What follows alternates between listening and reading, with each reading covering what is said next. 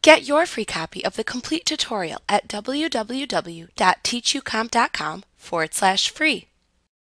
To modify the text in tables, use the buttons in the Alignment button group on the Layout tab of the Table Tools Contextual tab in the ribbon to change the alignment of text within selected cells. To do this, select the cells whose text alignment you want to change, and then click the desired Alignment button within the Alignment button group.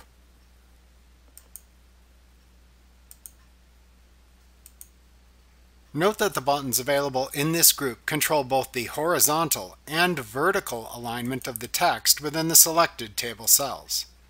To change the direction that text flows within selected cells, click the Text Direction button in the Alignment button group to rotate the text by 90 degrees each time you click the button. You can click the Hyphenation button in the Alignment button group to set hyphenation of text within the selected cell or cells. In the Hyphenation dialog box that appears, check the Automatically Hyphenate This Story checkbox and then enter the desired hyphenation zone measurement into the hyphenation zone text box. Alternatively, you can also click the Manual button to manually set hyphenation for the selected cell or cells within the table. To change the amount of spacing placed between the edge of the cell and the text within it for selected table cells, select the cells whose spacing you want to alter, and then click the Cell Margins button in the Alignment button group.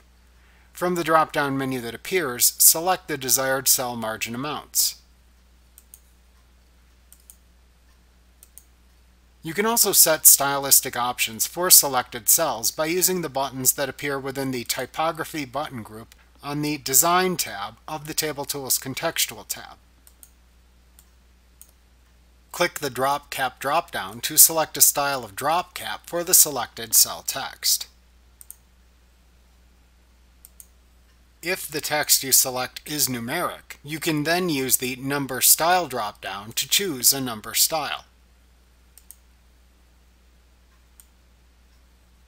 Click the Ligatures drop-down to set a desired ligature style for the text, which can improve readability.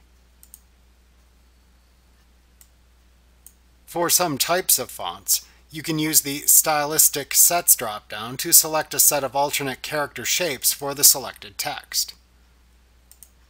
If the font that you've selected includes decorative characters, then click the Swash button to enable flourishes in the selected text. For some types of fonts, you can use the Stylistic Alternates drop-down to select a set of different character shapes for the selected text. Like what you see? Pick up your free copy of the complete tutorial at www.teachucomp.com/free.